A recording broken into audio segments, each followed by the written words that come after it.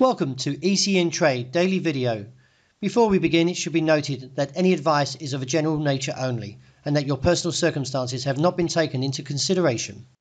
Hello everyone, my name is Rob Clayton and thank you for joining me.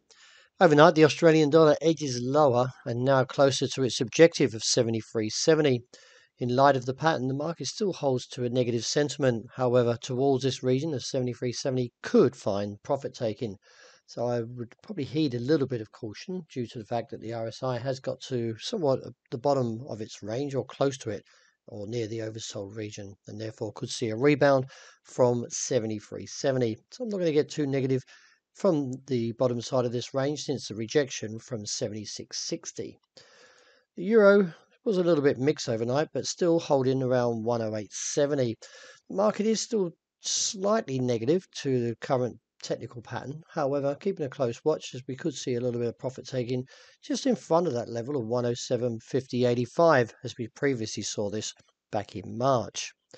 Resistance still holds somewhere around 109.30 to 109.70.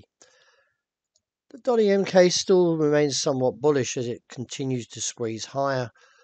Looking into the technical pattern though, we're extremely overbought and the ADX is extremely high and somewhat is probably the highest I've seen in quite a long time.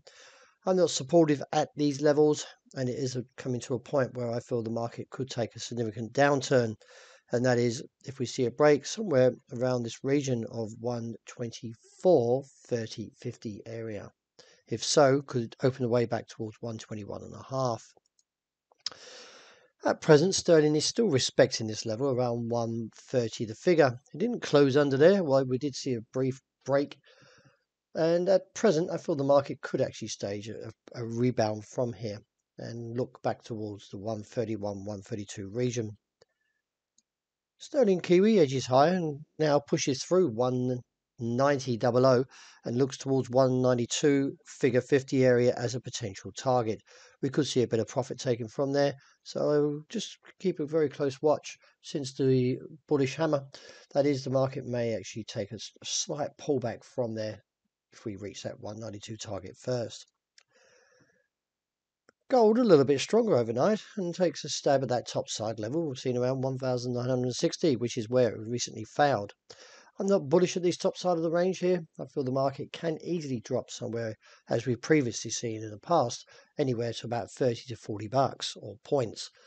And still keeping an eye on these technicals, the MACD hasn't quite confirmed the bull or positive price action to the rise overnight. So I'm still a little bit skeptical at these levels.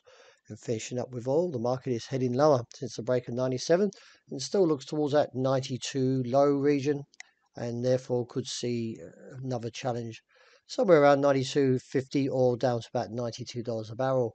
It is a key level because if we see a break there, could see a further drop in towards the $80 region. Well, that wraps it for the morning. Thank you very much for joining me. But please keep an eye out for the intraday report and also later on the end of the day wrap.